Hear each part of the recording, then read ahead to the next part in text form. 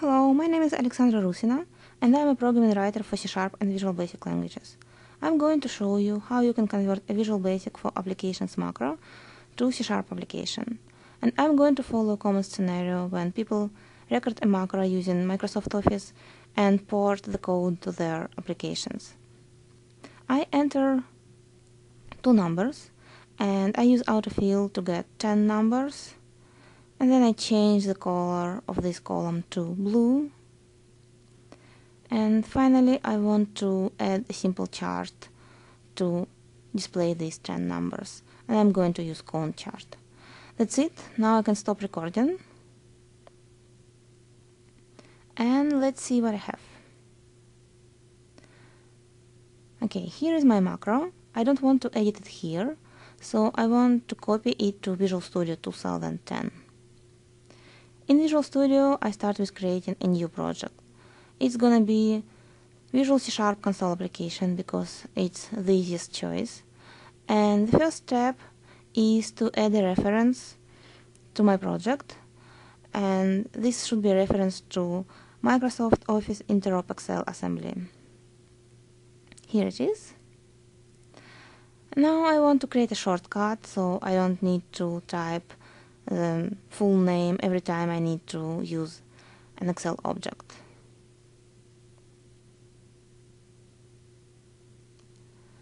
Okay, now I need to create an Excel application.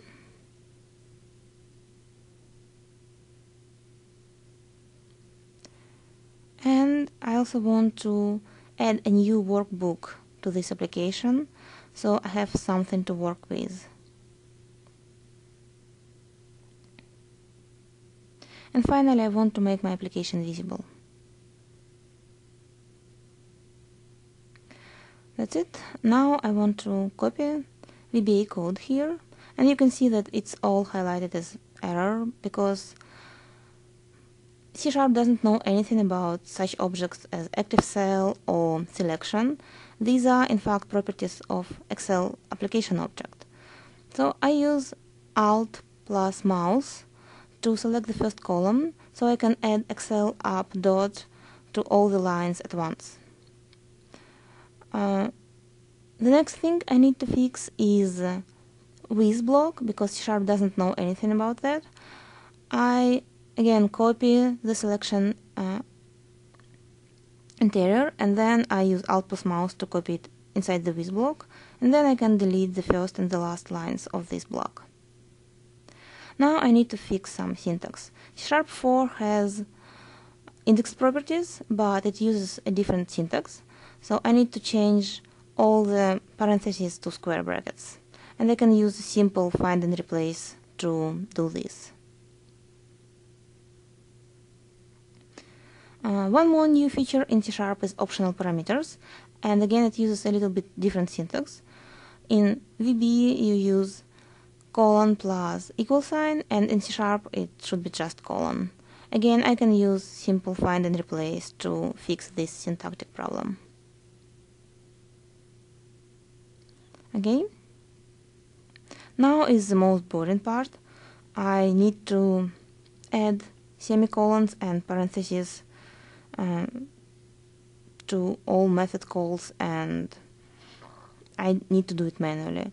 Of course, there are tools that can do it for you automatically, but if you have a small application like the one I have here, it's probably faster and easier to do it manually. Okay, I'm done. You can see that there are not that many errors left. Range objects, again, I need to copy Excel app and add it to each range object. And finally, I have constants. Constants, again, in VBA there are global variables, and C# stores them in classes, and I need to find which classes each constant belongs to.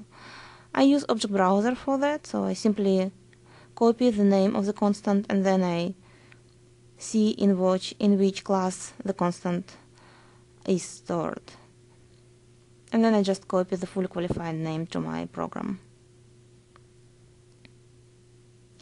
Okay, sometimes you can see that the constant can be in more than one class, And in this case, you can usually guess by name which one you need. The most common one is usually Microsoft Office Interop Excel.constants. So if you're not sure which one you need, this is probably the most frequent one. But again, it's pretty easy to guess by name. You can see that basically almost all highlightings are gone, and I don't need to add any missing parameters or deal with index properties except for syntax error, and I am done with my application. And the last step I have to do is just to compile and run.